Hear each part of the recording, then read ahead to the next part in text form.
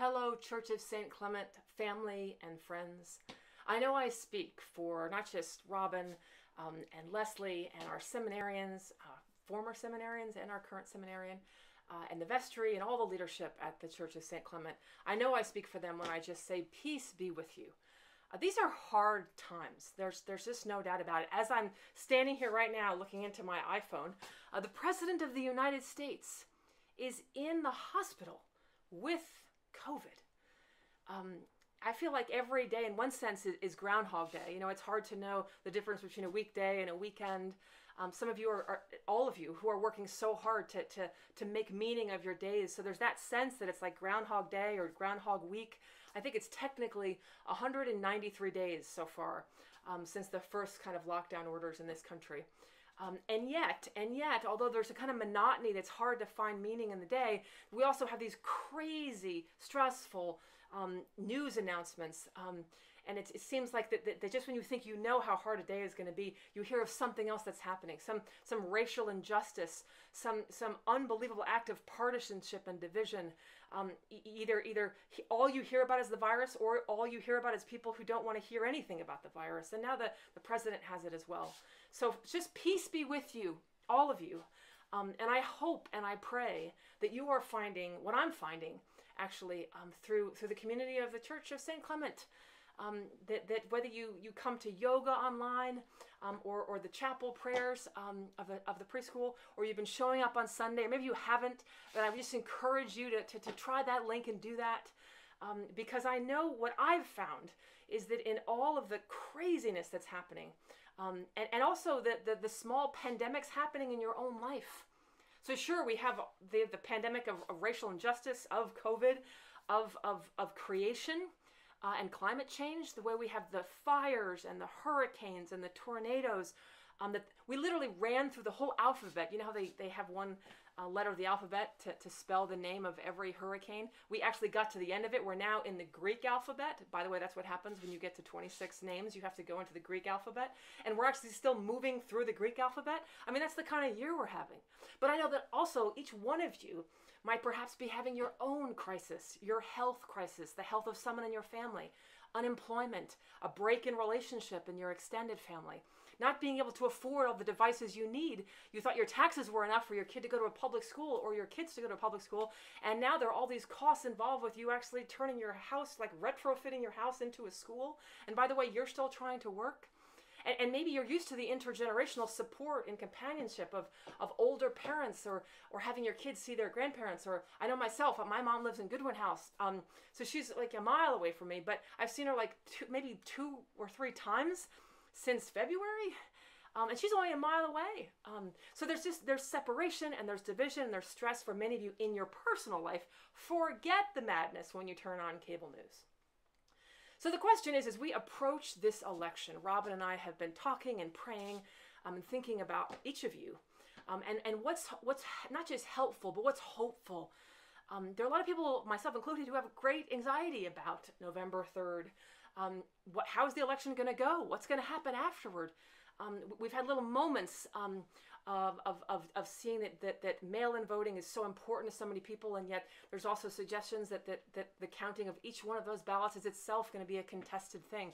So it's almost like it's not even we're waiting for November 3rd, we're waiting for the beginning of this like season of voting and contention about voting. So I don't want to be the kind of person that sort of approaches that election day with just fear and dread. But here's the good news. The Sunday before voting day is November 1st, which is a great feast in the church, the Feast of All Saints. And it's one of the feasts of the year where people can renew their baptismal vows as a whole community. And Robin has decided that that's in fact what we're going to do. I'll be preaching on that day, and we'll be renewing our vows. So it's a Sunday that some people use for confirmation as well, or reaffirmation of vows, or to reception into the church. So we really want to take this Sunday on as a Sunday. We're not just waiting for November 3rd with fear and trembling, but that we're going to move as a congregation to November 1st, to All Saints Day, and prepare ourselves, just like we did last year, for the renewal of our baptismal vows. You remember last year we did a 30-day countdown. It was like a 30-day confirmation challenge where we invited the entire congregation to answer one question that was given out to everyone. It was also posted on a Facebook page. One question that would move you toward understanding or thinking about another dimension of your baptismal promises. And the idea was to do that for 30 days so that when we actually had the day, some of the language and some of the images you'd been carrying with you and reflecting on. So you were sort of, again, it was this countdown to make those vows. And we've decided this year, more than ever perhaps, is instead of just sort of crawling toward November 3rd, Election Day, let's march together as a community toward All Saints' Day. So what we're inviting you to do is to engage in this 30-day countdown toward the renewing of our vows on November 1st. But also, let's be realistic. As we renew ourselves to take these vows again, that's actually great preparation for voting.